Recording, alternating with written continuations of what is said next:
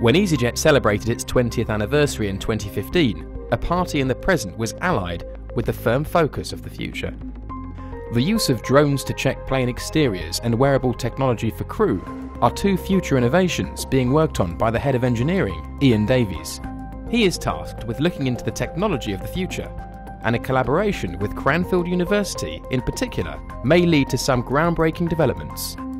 For the 20th birthday, we asked them to come up with where they thought easyJet would be, what type of technology would be on our aircraft in 15, 20 years' time from now. The general theme we looked at was the eco element. I've got my team and I've got 5 graduates here working with me on it. We pulled together a kind of basic idea around, could we use a hydrogen fuel cell to power our aircraft now while they're on the ground, instead of using diesel engine powered or fixed ground power units. The new system is based around a hydrogen cell container, powered in a number of ways. Kinetic energy generated by the wheels helps to power batteries within the container, in a similar vein to Formula One's KERS system. The third element to power the container is hydrogen itself. These elements combine to make the aircraft self-sustaining while on the ground.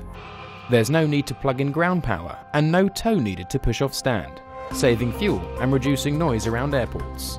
Even the pure water, which is a byproduct of hydrogen consumption, can be used to top up the aircraft's water tanks.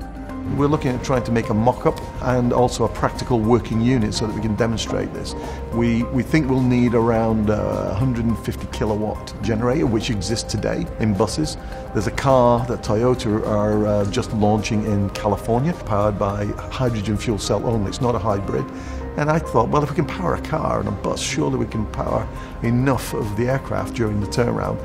And even taking it a step further, at 150 kilowatts, we can actually power a green taxi system. We can make the whole ground journey almost silent, only starting the engines at the end of the runway. So the eco theme is the way we're going to go, and we're trying to explore with these guys as well.